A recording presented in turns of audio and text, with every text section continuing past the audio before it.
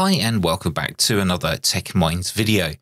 Have you ever been using your SDR to listen to certain frequencies but then run into problems when interference disrupts your listening pleasure? Now interference, or QRM you could call it, can be caused by nearby transmissions on close-by frequencies or out-of-band transmissions or even harmonics from transmitters.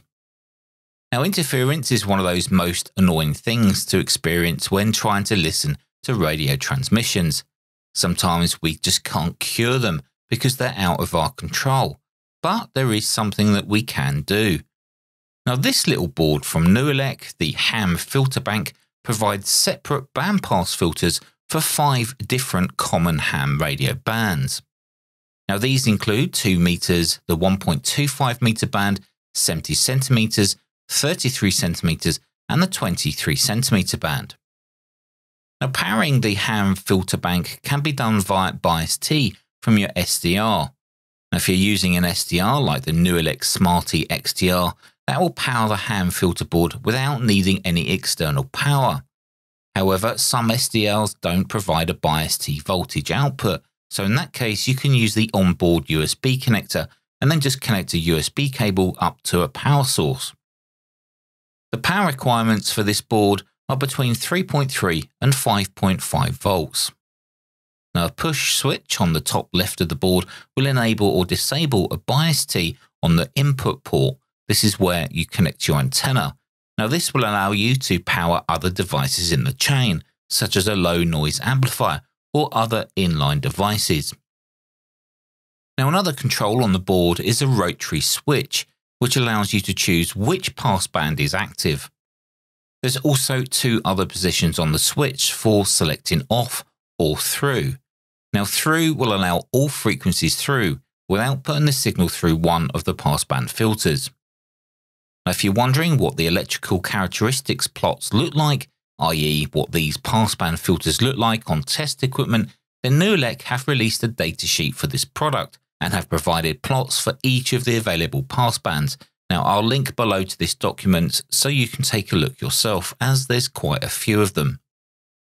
So let's now do some real-life tests, and one of the tests I can do for sure is seeing if I can filter out a very strong FM broadcast station, which is only around a mile from my house. Now, here is the station in question on its normal frequency. However, if we take a look at the second harmonic, we can still see and hear a strong signal from this broadcast station. The ham filter bank is actually set to through, so all frequencies are coming through. Now, if I switch it to something like 2 meters, you'll see that transmission that's on the second harmonic completely disappear.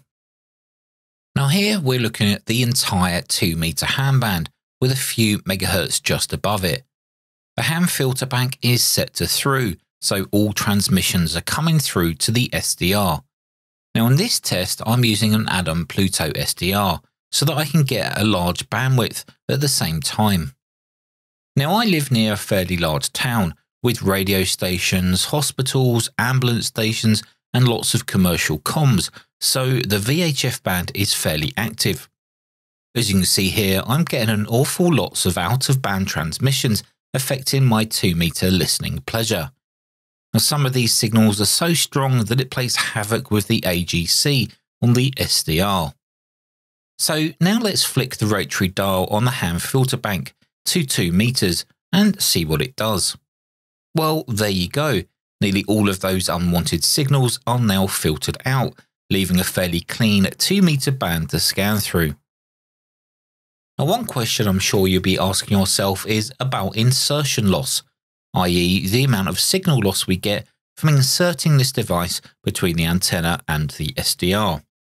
Now, on the specification sheet, it does detail the insertion loss for each of the passbands, so just bear this in mind when it comes to choosing to buy this device. Well, there we go, guys. That's the ham filter bank from NooElec, a perfect 5-band pass-through filter board that you can use with your SDR. Of course, it will work with normal radios as well, but don't forget you cannot transmit through this. It's for receive only. Anyway, until the next video, take care, stay safe, and I'll see you in the next one.